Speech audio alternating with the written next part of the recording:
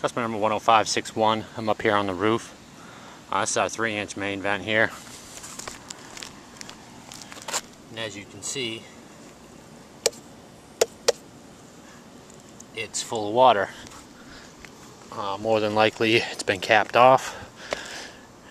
And the only reason I think that is because this one over here has been capped off. Except this one doesn't exist. It's got someone to put a cap on it, and you can see insulation. This one over here where my camera equipment is appears to be active. And then I got another one here at the back of the house, and this one also appears to be active. And that's video number 2.